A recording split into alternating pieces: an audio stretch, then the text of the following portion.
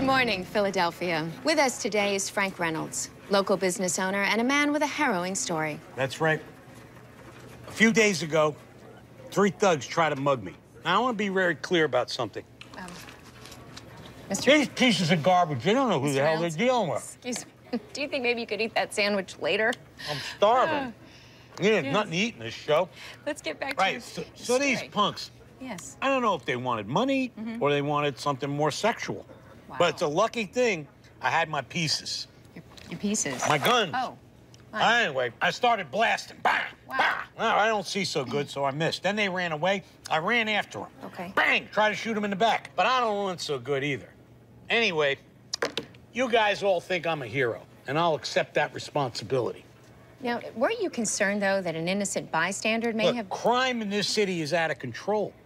Thank God I went down to Gunther's Guns and picked up a spare. I don't think one would have done it. I'm gonna go out and buy some more. Okay. And I think you should too. Don't be a victim. It's time to fight back.